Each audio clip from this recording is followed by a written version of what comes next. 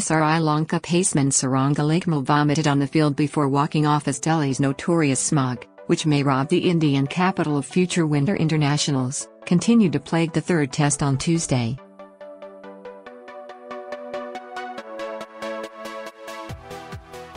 India's second innings was into its sixth over when Lakmal was seen bending over and throwing up.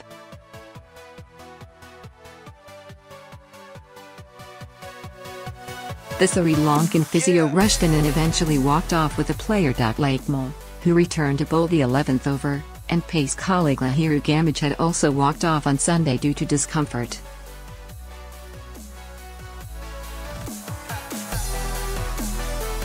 The Indian Cricket Board, BCCI, said it would factor in Delhi's pollution before scheduling a match in the city at this time of the year.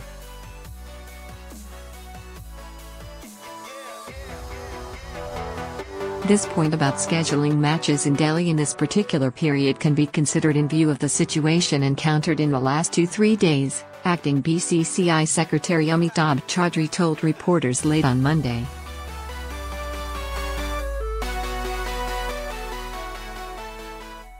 This pollution issue has been spoken about for years. It can't be seen affecting just one walk of life.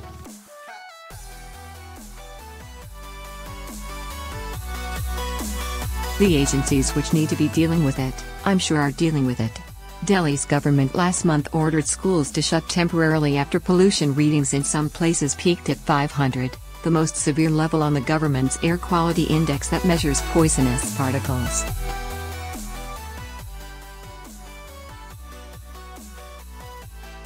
The pollution prompted the board to cancel 2 Ranji Trophy matches in Delhi last year.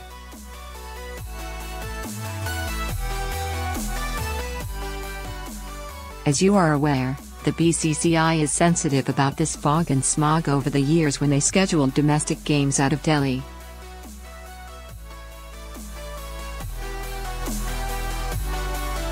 Chaudhry said. Several Sri Lankan players had their face masks on during play on Tuesday.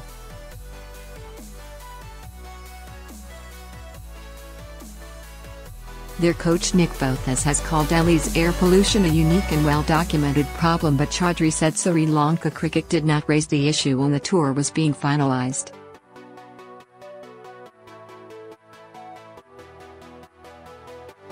If they had any objection, they didn't express it to me, the BCCI official said.